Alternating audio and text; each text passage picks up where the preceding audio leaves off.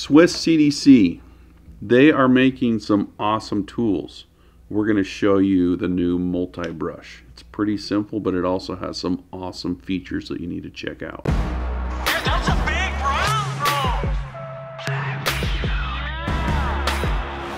Okay, so we have the multi-clamp from Swiss CDC, really good tool, which now comes with the Swiss CDC multi-clamp minus is what they call it, which is a smaller tool, which is just like it, but we wanted to highlight this tool right here. This is the Swiss CDC Multibrush.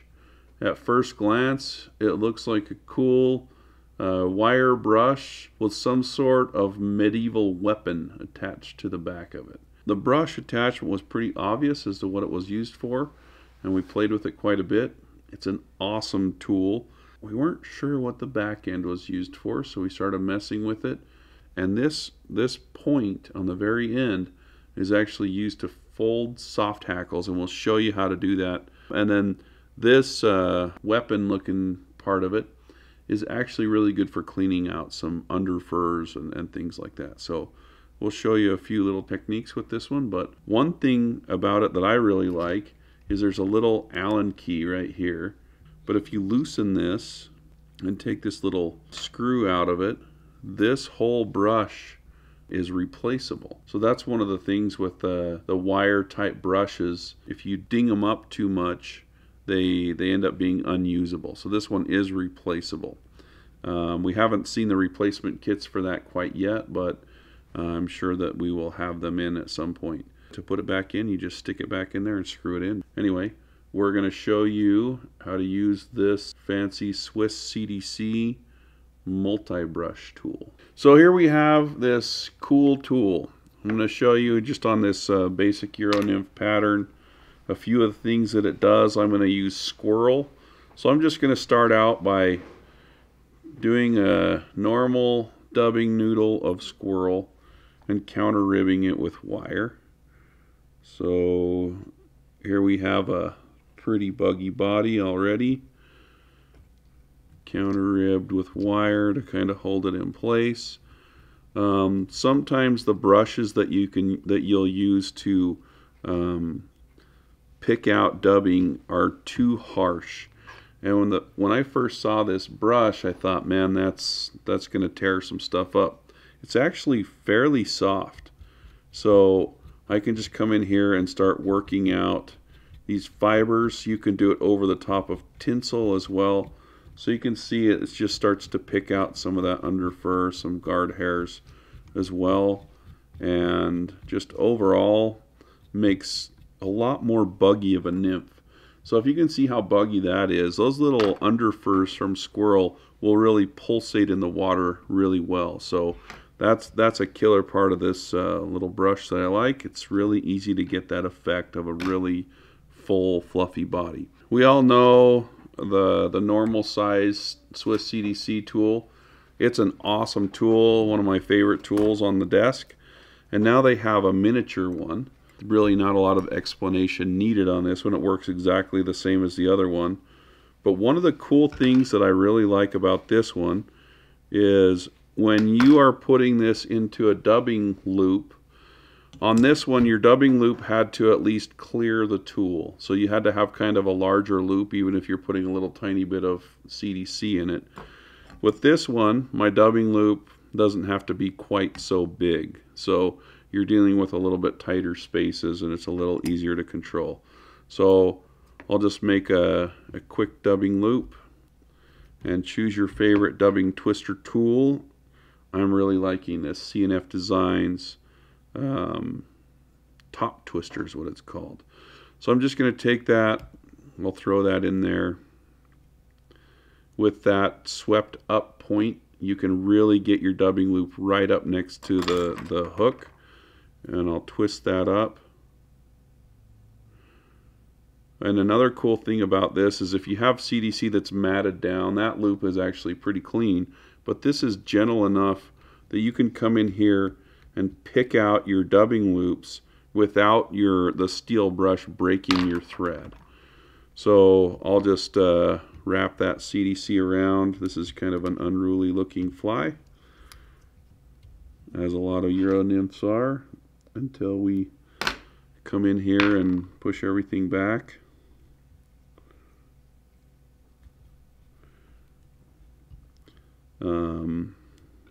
I'm going to just trim these like that. Just pinch them back and cut them with your thumbnail. I'll whip finish that. And now I can come in with the brush, and I can brush it both front and back. It's not going to pull out too much fiber. It's not going to cut your thread as well. I can just go right over where I put that whip finish.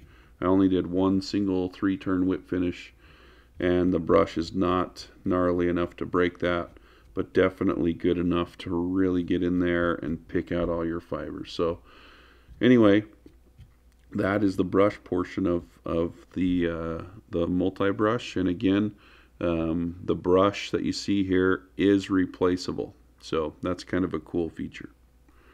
Okay, another really cool feature, and this is the part that I couldn't figure out.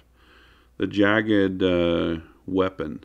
Maybe for brig this is like big enough to be a steak knife or something like that. But this pointy edge right here, I couldn't figure it out. So I went on their website, and I was pretty stoked when I saw what it was for. So I'm just going to show you on a streamer hook with a piece of hen saddle. I'm just going to take a piece of hen saddle like this, and I'll prep it by taking the fluff off, and I'm going to tie it in tip first, just like you would with a normal feather.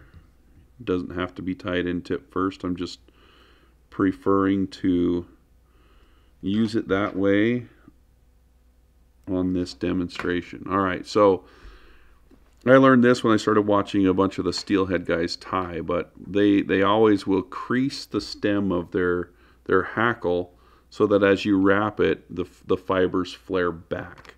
And it's not always the easiest to do that. So with this tool, I can just put the hackle stem in the tool and run the tool up the feather, and it will put a very slight crease in the feather.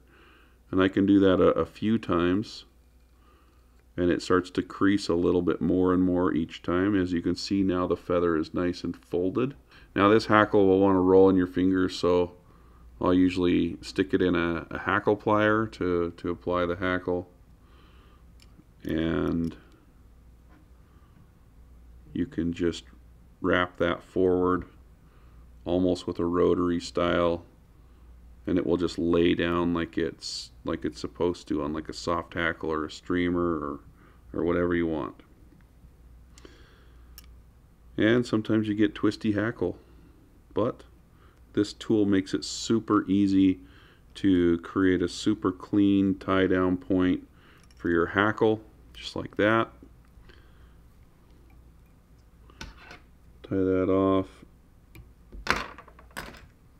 and a little bit of thread over the front of that wrap. You can see that every single hackle fiber in here is pointing toward the back. It's not trapped down, and if it were trapped down, this brush is also soft enough to brush hackle, like hen hackle. You could brush it forward, you could brush it backward, anyway.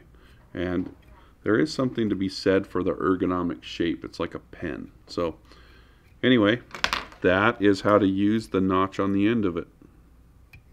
So now we're to the steak knife portion of this. I don't know what exactly that's called, but as you can see, if you look really carefully, inside these gaps, they go to a point on the inside. And what that does is it helps remove any underfluff from, say, deer hair, or let's say that you had some CDC in a loop or something, you want to brush it out a little bit. That works actually really well for that. So I'll just show you with some deer hair. I'm going to take some deer hair, about the amount that I'd use on a size 14 elk hair caddis or something like that. And it's got a bunch of underfluff in it. And if I just take this and run it between the comb and my finger, and pull, it's going to pull out all those broken fibers and a bunch of underfluff, and it's really easy to get that out of the comb. You just tap it, falls out, and you can do another pass, but most of that underfluff is going to come out in the first pull. I was kind of skeptical about this because those teeth are so narrow, but it actually does a really good job of cleaning out the fluff in deer hair or whatever hair you're tying with. So anyway, there you have it. That is the Swiss CDC Multibrush, a tool that's probably going to be on my desk for a while.